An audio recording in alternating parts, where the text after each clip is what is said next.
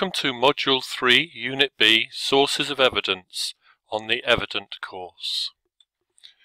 So we'd like to present you with various scenarios, as we've already covered in Module A. So you're a senior civil servant and you have responsibility for coming up with a new nutrition strategy to combat stunting. Or scenario 2, you work in the Ministry of Health and you're advising the Minister on how to produce this nutrition strategy, or you're in an independent academic unit supporting the Minister of Health. What types of information might we bring to bear on the problem? Well, in this particular graphic we can see on the left-hand side the type of information that could help to inform the option, and on the right-hand side we can see the sort of study designs that are well suited to providing the information. Some of these are more familiar than others, so for example benefits or positive effects, effectiveness could be established through randomized controlled trial studies, and if they're not available, through interrupted time series or controlled before and after studies.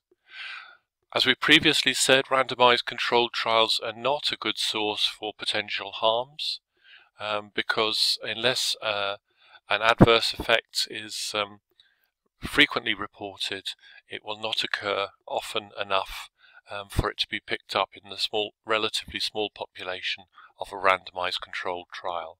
It may be found in larger studies, perhaps in controlled before and after studies. But typically we would be looking for observational studies. For the cost and cost-effectiveness elements of our decision, we look for cost-effectiveness studies, otherwise known as economic evaluations. For elements of the option in terms of what we're going to select, we may inform that by qualitative studies, and those studies that take place alongside trials, such as process evaluations. And qualitative studies can also help contribute the views and experiences of stakeholders, and this would also be true of large-scale observational studies. So we're inviting you to continue to work on your assigned scenario. We've produced a new worksheet here, Where Will You Get Your Local Information From? And we'd like you to identify sources, particularly local sources, for each type of evidence needed for your decision. And we'd like you all to feed back from your scenario, and again we'd like you to establish the extent of similarity across the three scenarios, that is whether common data sources are required, or the particularities of a scenario where specific sources are only required by that scenario. And we'd like you to conclude by reflecting to what extent are these sources already available to you. So do you currently have access to them?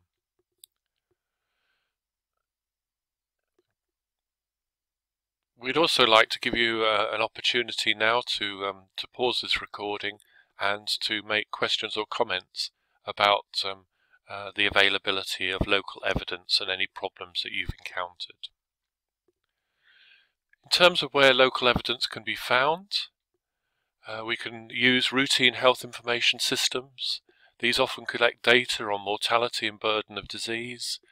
Health service statistics and health service expenditure are often collected, at least at a governmental level, if not by local and regional agencies. In addition, population data, demographic data, can yield information on household conditions, on the general state of health of the population as not presenting to health services, and other demographic issues such as, for example, the age and gender distribution and the population pyramid.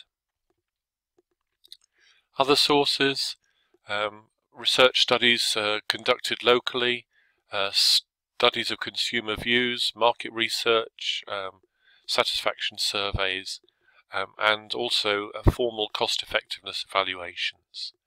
And these are important because cost-effectiveness is very context-specific, and so an economic evaluation in one country, although it may tell you the ingredients of a cost evaluation in another country, will be unable to tell you the particular values to use.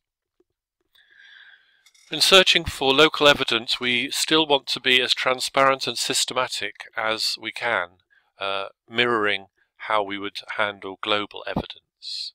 So we should therefore avoid using local evidence selectively.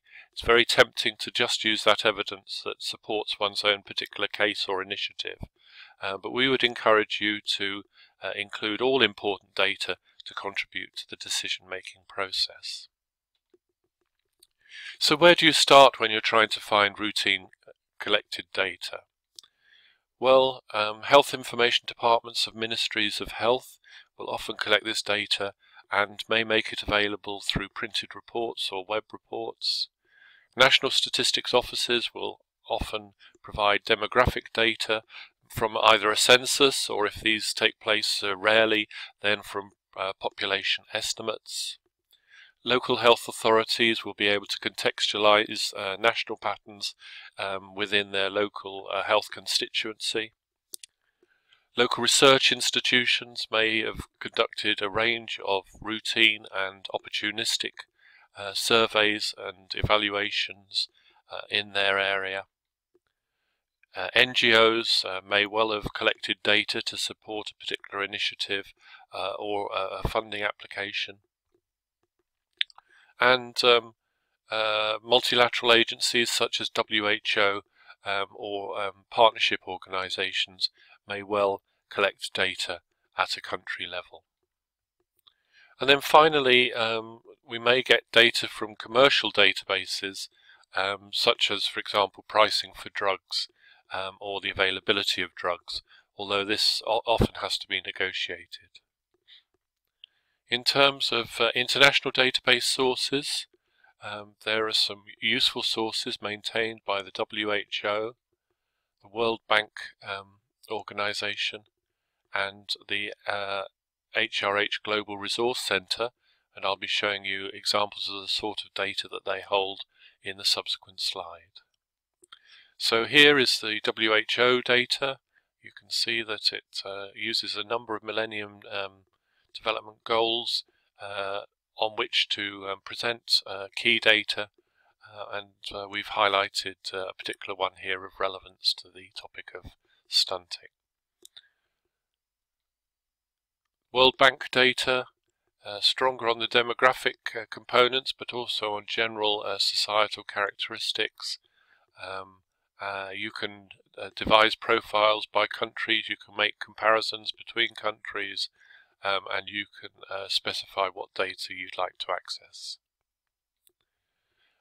The HRH Global Resource Center has material on the organization of health, particularly human resources for health, and has reports available by country. Other sources, we've talked about PubMed as a source of general clinical studies, but we can limit searches to a specific country for local data, and we can also use Health Services Research Hedges, which is a special part of PubMed for data on qualitative studies or administrative databases. Again, I'll be showing you an example of this shortly. African Index Medicus is a regional specific database of literature sources, and PDQ Evidence has an interest in health services and systems, and so compiles literature related to those aspects.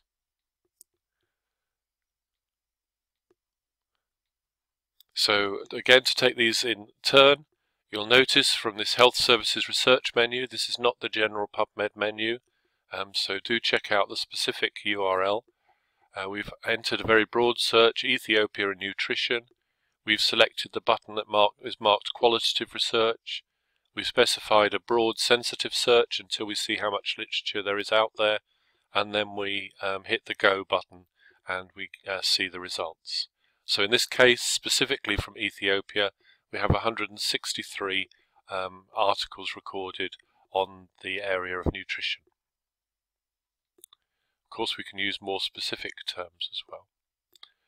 So on African Index Medicus, this is coverage of exclusive African journals that don't make it into PubMed. So, for example, the South African Journal of Clinical Nutrition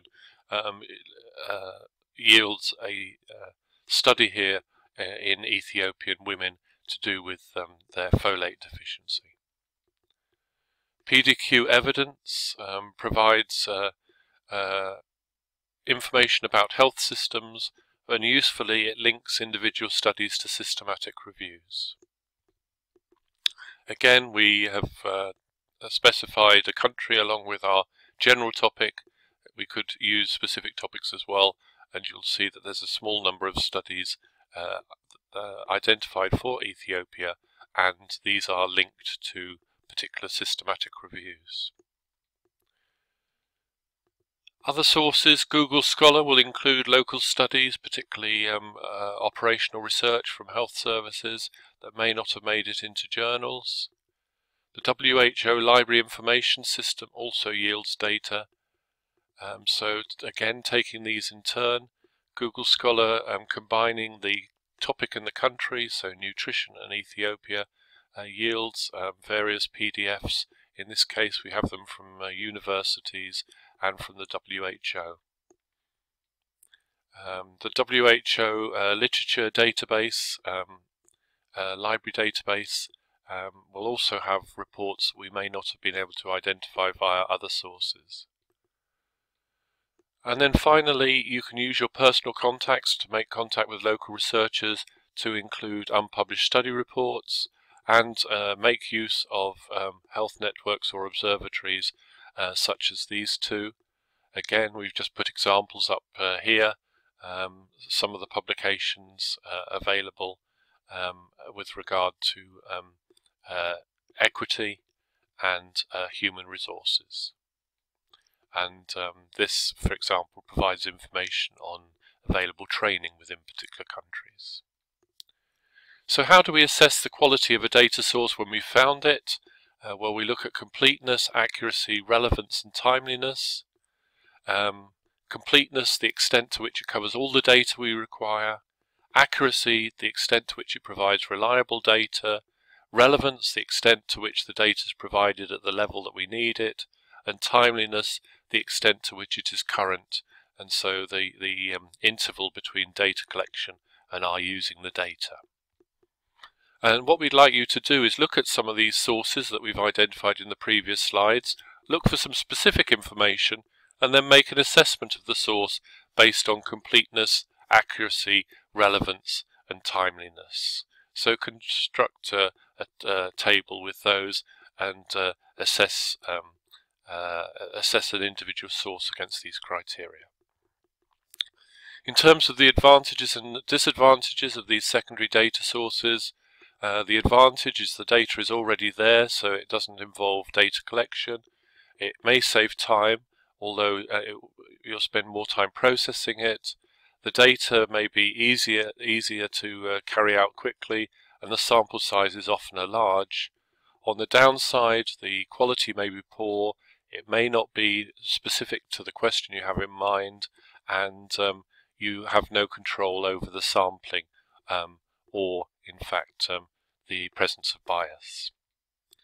So we've looked at an overall assessment of the quality of data sources. Module 4 will later look at the quality of individual articles.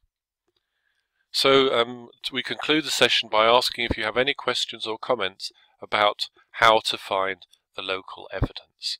And obviously these can either be answered by the team there or forwarded to me for subsequent answering. Thank you for your attention, and I hope you enjoy the rest of your course.